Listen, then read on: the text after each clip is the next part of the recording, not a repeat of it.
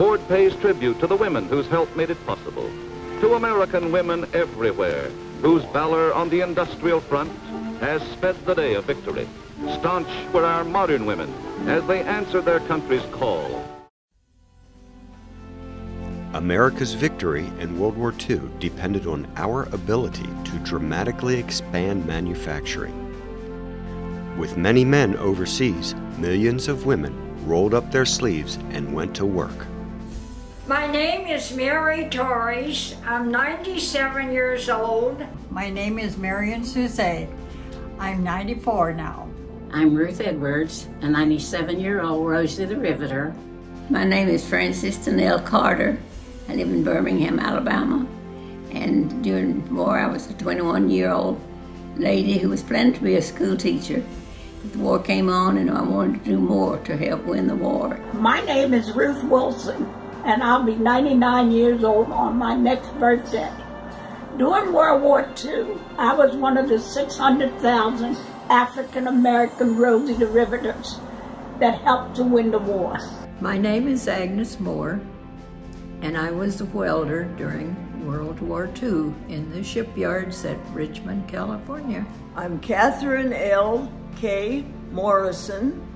I became a Rosie in January of 1943 when I went to work for Kaiser Shipyards in Richmond, California. Without those millions of women, dubbed Rosie the Riveters, to build ships, airplanes, tanks, and other equipment, America would not have been able to scale up wartime manufacturing and defeat the Axis powers.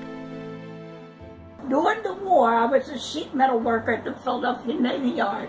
I helped to build the USS Valley Forge, which was an aircraft carrier. We built 747 ships during the 4 years of the war. I worked as a riveter on B-29s. It was a work that I'd never done before, none of us had, but we were trying to get the war over and get the boys home. I worked until the war ended. I was an expediter working in the machine shop. I'm proud to be a Rosie, and I like the fact that we helped during the war, working in a defense plant, and the impact that we made on women in the workforce. It meant a lot to me to be able to support my country in its time of need and to help win the war.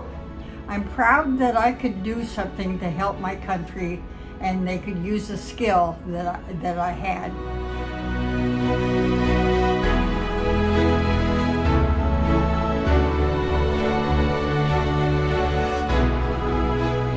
Well, today, I'm really surprised at how highly in the estimation of other people that Rosies are held.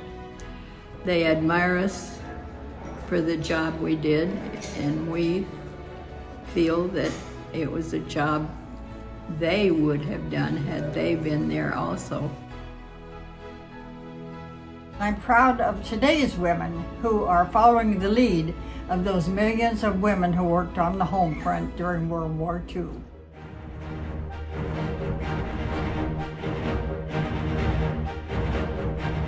Rosie, I have been all my life for this country. I lived through the Depression, I lived through everything. And this country is the best country in the world. I would not want to live anywhere else.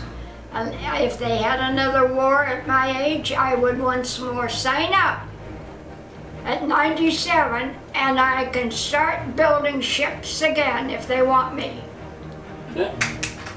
How's that?